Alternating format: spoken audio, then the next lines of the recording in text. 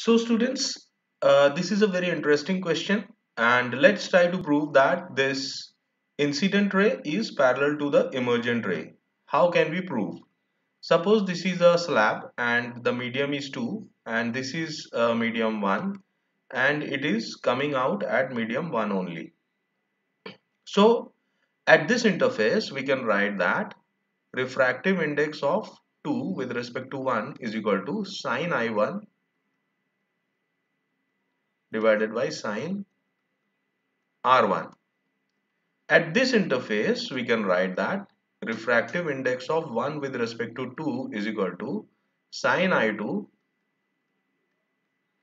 divided by sine R2. Now, suppose this is equation 1 and this is equation 2. We will multiply 1 with 2.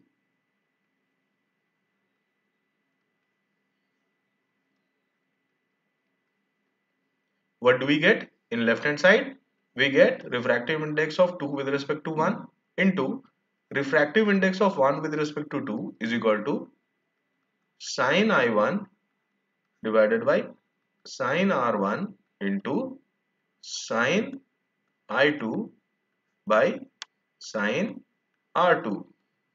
Now we know that this R1 and I2 are alternate interior angles. That's why they are same. So their sine function will also be same. So this R1 and I2 are same. So sine I2 and sine R1 are also same. So they'll get cancelled.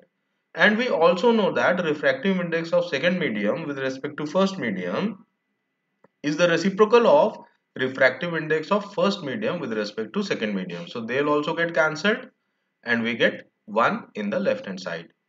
So 1 is equal to sine I1 divided by sine R2. So we get sine R2 equal to sine I1. Hence we can write that R2 is equal to I1. So this R2 is equal to I1. That means the angle of incidence equal to the angle of emergence. That's why we can say that these two lines are parallel. Incident ray and emergent ray are parallel.